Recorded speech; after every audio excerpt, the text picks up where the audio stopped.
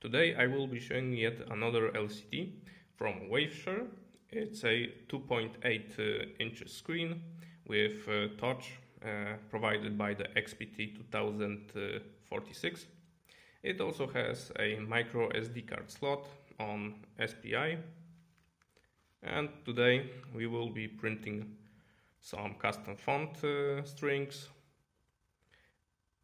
put a variable print. Right here it's the Z-axis from the touch, and a menu with drawing. And today I will talk about a little bit how to set up the XPT correctly, because in the previous video, as you saw, it sometimes didn't print on certain locations of the screen, and today I will show you how to fix it and how to make the text, the screen drawing more exactly by using the touch value.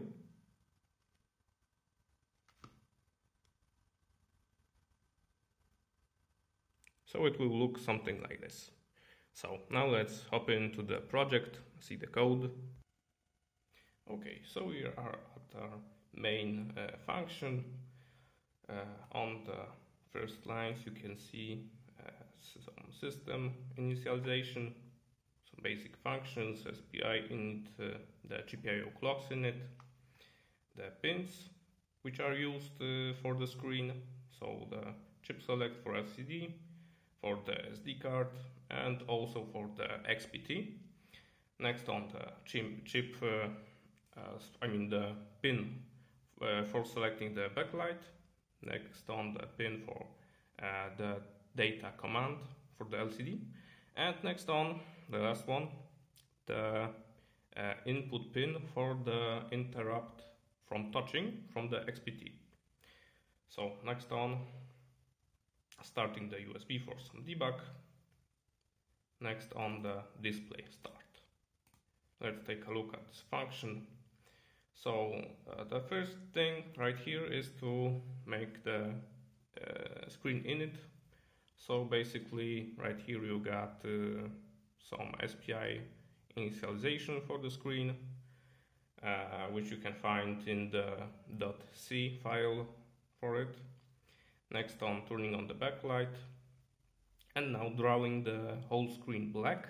So starting off the first corner to the last corner and printing the whole pixels black. So it's blue, green, red, and the higher the value to the 255, the darker it gets.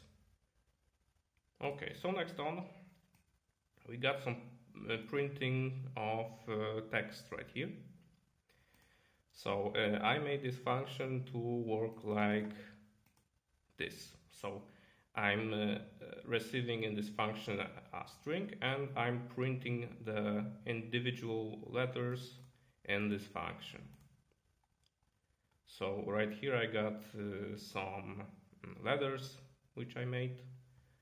And they can be found in the fonts.h. So for example, letter A. So it's consisting of a table, and the ones are the pixels which are going to be printed. You can use, instead of if-else statement, and switch case statement. It will probably work faster, but that's okay.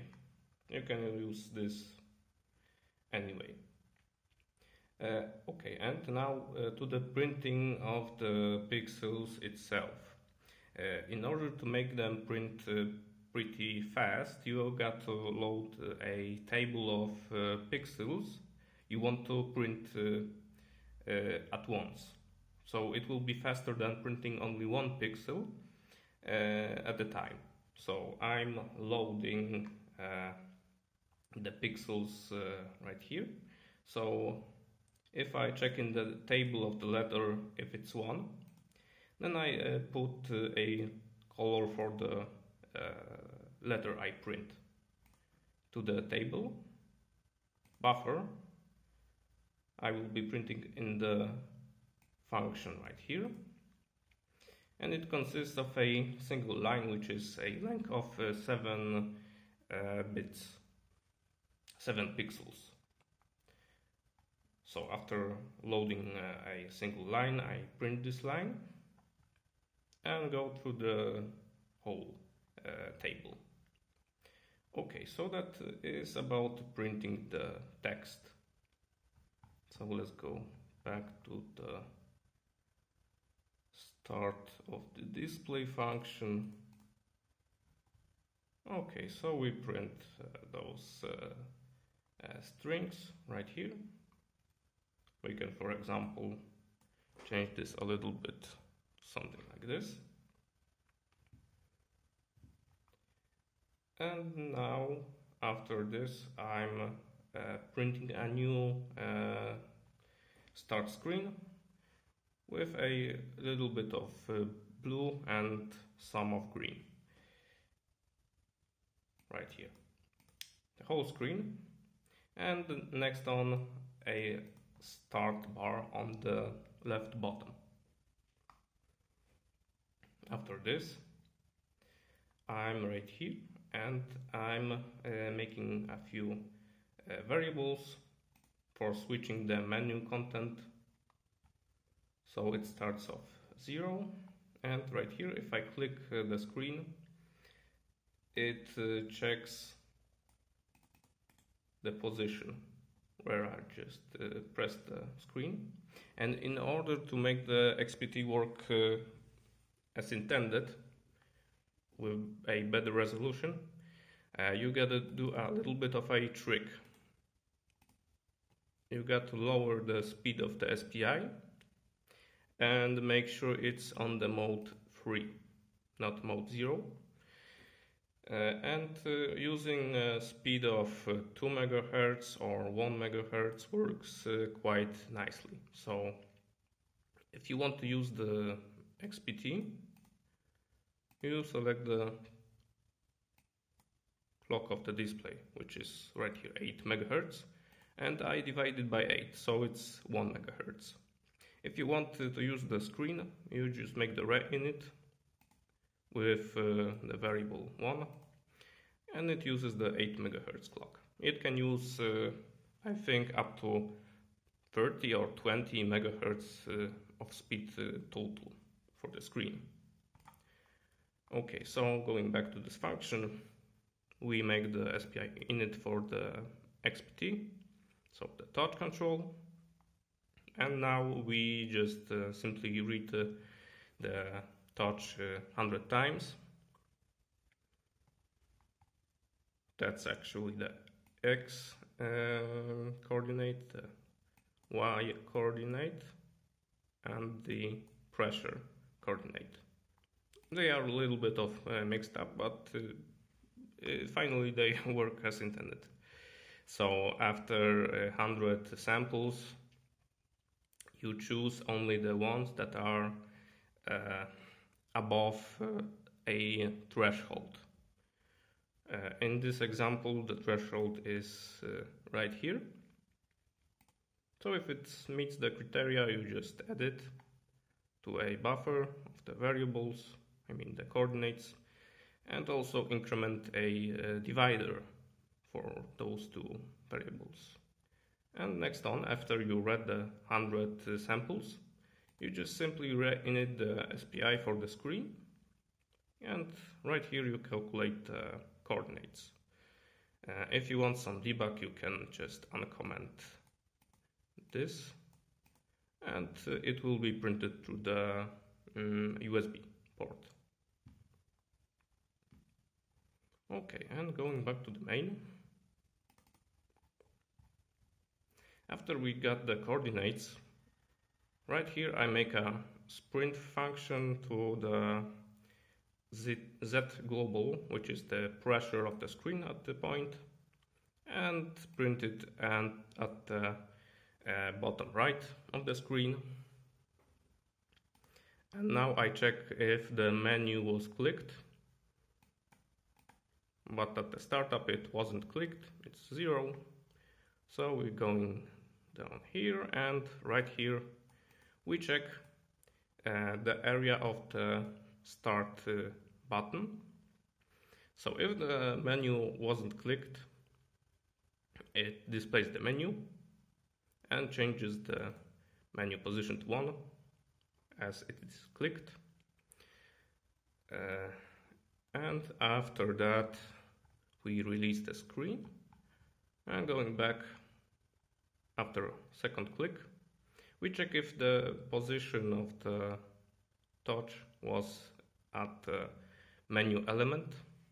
So for example the draw button, if it was, it changes the menu position to 3 and goes out of it, and next time it checks if it is 3, and if it was in the menu button for the draw, it just simply cleans it up. If it wasn't in this area, it just draws the pixels right here. Okay, so that's it. Now let's simply build the project. And now let's flash it to the board. So putting the board into the bootloader and selecting it in the BOSA.